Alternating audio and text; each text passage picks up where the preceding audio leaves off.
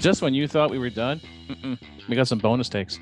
I had 3 extra ones that I hadn't gotten to in the episode, so I thought, let's see what we come up with these 3 here. So let's see. Getty's top 2 bass riffs: Malignant Narcissism and Digital Man. Oh, everybody's starting to think like, what's that riff? Yeah. What's it sound like? Right? Jim's dyspeptic over there. I already sound of it. He already have my answer. answer. I got my answer. All right, Derek, what do you got? I'm gonna say great take only because I got a bunch of stuff in my head. I'll get back to you on that one later. The beauty of the outtakes, Ryan. Yeah, I mean that. I'll say great take as well. I think it's pretty. They're up there. Don't get me wrong, Getty's got a ton of awesome riffs, but I mean, the Camera Eye comes to mind. Leave That Thing Alone comes to mind. What Headlong Flight, I think, has a bass solo in it. The other songs come to mind, but yeah, okay. I think that's a pretty good take. Okay, Jerry.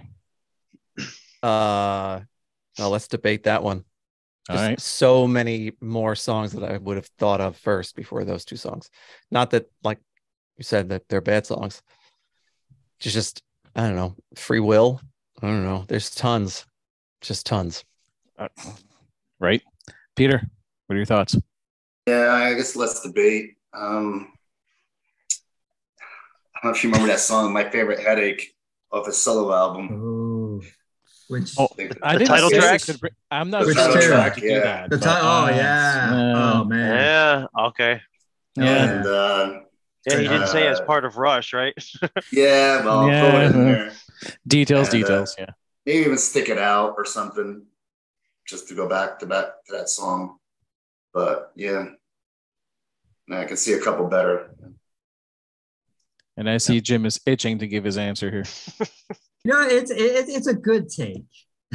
But it's not a great take, right? But I'm going to debate it. Which automatically defaults you to let's debate. Right. Yeah, I know. And other songs came to mind for me too. Circumstances, Lock and Key, Marathon. Yeah. I mean, he's had, and I can keep going, but I mean, yeah, there's so, and everybody's right. Like everybody mentioned, like there's just so many fantastic bass riffs that Getty plays. It is hard to nail down to just one anyway. All right. Now let's move on to something from Neil. His best sounding drum kits were the Tamas, which were used between Permanent Waves and Power Windows. Derek? I'm gonna say great take only because I don't really know anything about drums and I love those albums and how they sound. So yeah, great take for me. Awesome. There's a Jim question. This is a Jim. Yeah, I might have to default to Jim on this one again. But no, I'm actually gonna. Yeah, I'll say great take. I don't know enough about drums to really, again, dive into that. But yeah, I think now that you've sectioned them off, or sectioned off, you're saying Permanent Waves to Power Windows. Yeah, I think those are fantastic drumming records. So absolutely. The sound of the drum, the qual, like just like because he started with Slingerlands. Yeah. Then he went to Tamas, then he went to Ludwig's, and then he finished off with DW. Actually, what did he play on Presto and Roll the Bones? That was Ludwig's. Ludwig. Okay, well, let's debate. Those are the best sounding drums because you can't even hear them. What did I miss? It was a joke. Ryan was digging on the recording quality of those. Yeah. Which I agree with Ryan about that. I would love to have those 2 records remastered with. Heck yeah. Could you? Yeah. Yeah. No, agreed. Jerry. I'm gonna say let's debate. Again, I'm gonna defer to Jim, but again, I love the way the later albums sound, right? I love the live kit that he had that was made out of that 1,500-year-old log pulled from a bog or something. Yeah, I mean, that sounded great.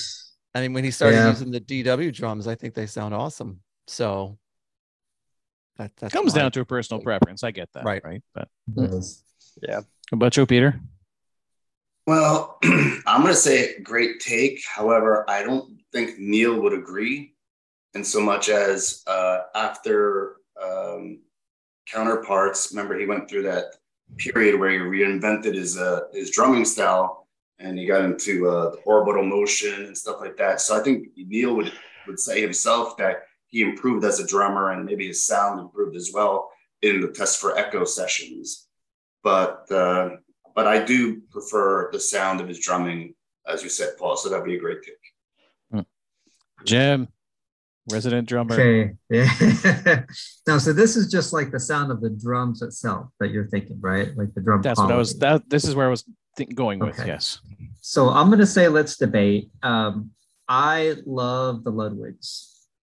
Okay. I think they sound so great and full, but like Peter mentioned, when Neil reinvented himself for the Test for Echo stuff, and it was the very first time he's using DW, those drums sound so warm and resonant and beautiful.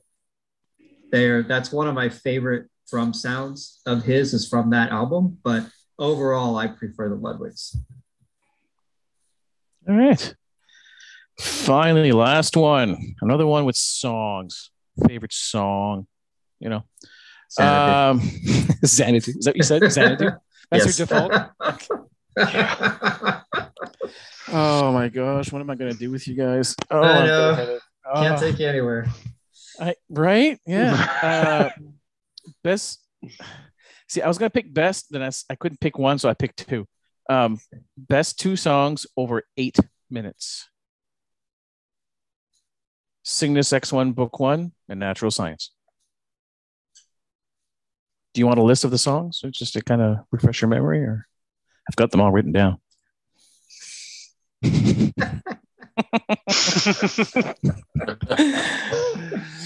Derek, do you want the list or you just 8 minutes? No, I got a couple in my head. I'm going to debate on that one. Let's debate. Okay. I mean, we were talking about earlier 2112. Yep. Hemispheres. Mm-hmm. Even La Via Strangiato, that's over 8 minutes. Those three right there, and there's like in their, you could say, classic period. And even the Camera Eye too. Camera Eye is over 10. Yep. That was their last one. That was over that over 8 minutes.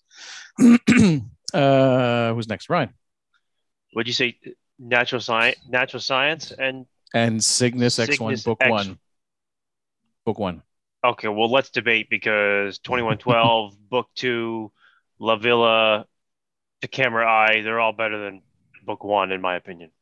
So there's my Natural Science is top 2 or 3. But I'm debating because of Cygnus X1. I think Cygnus X1 this may be a hot take, but I think it's overrated. I still think it's good, but I think it's overrated. I think 2112 is better. I think Hemispheres is better. I think Natural Science is better. I think in terms of epics, I mean, like in terms of the longer, La Villa is better. All right, no, I'll accept your opinion, Jerry. I mean, it's all in good fun, right? Like we can sit here and debate in my opinion. Oh, yeah. He doesn't agree with it, but he accepts it. I'll hide. Right. There you go. He accepts that you said it. Go hide in shame. I'm going to say let's debate for exactly what Ryan said. Right. Not that Cygnus X1 Book 1 is a bad song. Just that I even like him. I got others that I would put before it. So Natural Science, though, obviously. I think this was on the previous episodes we debated on Book 1 or Book 2 is better. I can't remember if it was Ryder that brought that one up. I can't remember, but Book 2. Book 2. Let's finish this one first, Peter.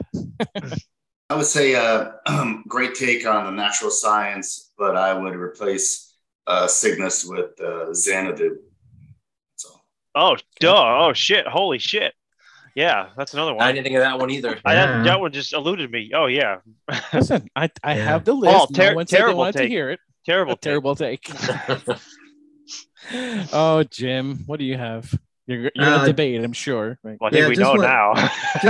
Just what Peter said.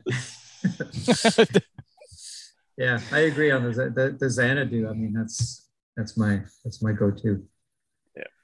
Well, that's all I got for takes, guys. And obviously, you don't think highly too much of them. So, unless anyone else has a take they want to throw in there, we're going to call it a wrap for this time for this extra episode. Yeah, who's got one extra great take? Just straight off the top of your head. Someone you've been want to throw in. Yeah. Anyone? Would Log from the Bog be a good song? What? Log from the Bog. Yeah. It's a good band name. Yeah. It is. If you're gonna have a song name like that, you gotta have Gollum on the cover, though. Right. That's gonna. All right. Yeah. Here's my hot take for Derek. Okay. Snakes and Arrows is a top 5 Rush album. Derek. I'm gonna have to debate that. I would literally put Vapor Trails or Clockwork Angels above Snakes and Arrows, mainly just because I feel like it drags on. So it's top 3 is what you're saying. I don't know. Something about that album, it just drags on. By the time I get to the middle, I just have troubles getting through it. While Vapor Trails has the emotional weight behind it, and Clockwork has that amazing concept. But I will say Snakes and Arrows does have the one thing up its sleeve, which is the amazing acoustic work that outsows into a lot of the songs, and they're meant to be played in a live setting. So that's the one thing that's unique about that one record. But I always put the other two kind of better. It's almost like the Pharaoh the Kings thing, how it's seen as like the middle album, but then you have these big epics surrounding it.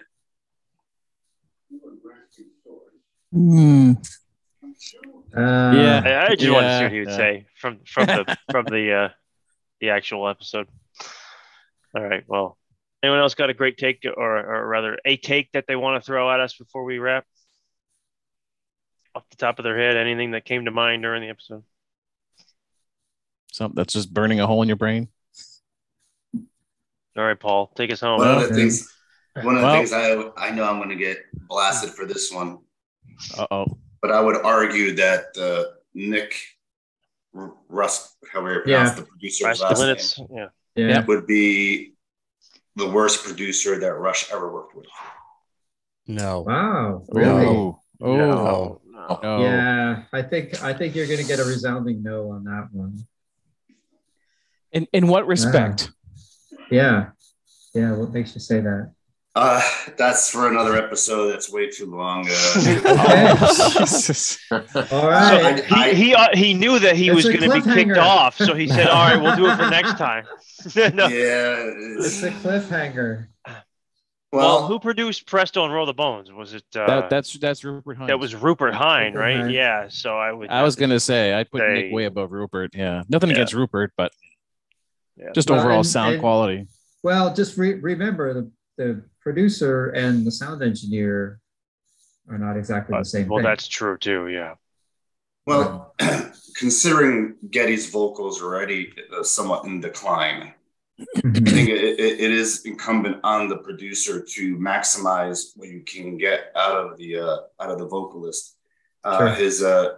His vibrato was suffering, and you could hear it throughout the album. And okay, I can understand if the performances live would be a little noticeable, but on the studio records themselves, I would hope that the producer could have worked better with Geddy and allowing him to not carry out those notes as much as he did throughout, like one note carried over like 4 or 5 syllables or beats. He just dragged it out, and it just didn't flow as much as it did in previous albums. And I think that was because of his declining vocal ability. And I don't know if Nick could have done a little bit better working with Geddy to maybe shorten the words or shorten the amount of notes or something like that. That's what I think was, okay, you ever see the movie Amadeus with Mozart? Oh, years ago, yeah. There's a scene where the king sees Amadeus or Mozart perform something, and he asks him, how was it? The king goes, it's great. And Amadeus wants to know, Mozart wants to know, was it perfect? He goes, well, not quite perfect. Why wasn't it perfect? Well, there might have been just maybe too many notes.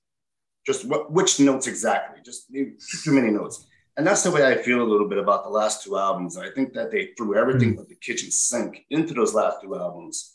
And it just was one too many notes.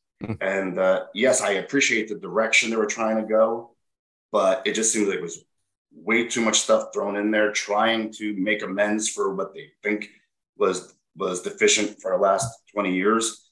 And I do appreciate it and I love it, but I just think there was a little bit too much. I appreciate the simpler songs like Bravest Face and even the Wreckers, something simple like that, where melody was still the most important thing for Rush. Geddy Lee's a big melody guy. And when you, the Bravest Face and the Wreckers, for example, has a beautiful chorus and it flows beautifully. Whereas a lot of those other songs, they're kind of like choppy here and there. And when you have that in combination to Geddy's vocals being, the way they were, I think that Nick could have done a better job, especially because they did have this, newfound appreciation for harder rock. And I think I would have liked to have seen that in the hands of somebody else. That's just my personal opinion. I thought the albums could have been produced a bit better. Well, you did a really damn good job explaining it. I mean, yeah, for sure. Yeah. I hate having my. I was all ears. Yeah, but I hate having my mind changed, Peter. Don't do that. Well, I always appreciated the melody. Geddy's always about the melody and like the past. And you did a really good job. Solo album. I think Ryan, you appreciate a solo album, if I'm not mistaken, right? Yeah. And you just see that sense, and it doesn't have to be so busy. It never had to be busy. Rush didn't have to be so busy. And those last two albums, I think, are just very, very busy. And it didn't really need to be. Yeah, it's great for musicianship. And if you're a musician, which I'm not, I collect instruments from all over the world, but I'm not a musician. But we don't have to be, what's his name? Joe Satriani or even Yngwie Malmsteen. Just because he's the fastest does not mean he's creating the best kind of music. That's or art. So I think that those two albums were trying to display some virtuoso instrumentation that Nick wanted to display, but I don't know if it married so well with the melody and the overall music and the message of the songs, which I think could have deserved a little bit better fate. That's just my opinion, and I'm just an old guy. Sorry. No, I think we could all. I think we could all agree that you did a really great job explaining that. Thank you. Oh yeah. Yes. All right. Well, Paul, we'll let you sing the theme song to take us out. Theme song? What? There's a theme song on it? There is now. Go ahead. What theme song are you talking about? I don't know. Sing something. Ding, ding, ding, ding, ding, ding, ding, ding. Go ahead. Yeah. No, right. Anyway, everyone, you know the usual. Click, like, subscribe. Lick the subscribe button. See this, Derek? That's right. Yeah. Oh, nice. leave your comments below. We read them all. We love to read them and debate. Well, we don't debate online, or do we, Ryan? Are we allowed? Oh, online, that's all people do is debate. Yeah, that's true. Anyway, I hope you had as much fun as listening as we had fun doing it. So until next time, have a good night. We'll talk to you later.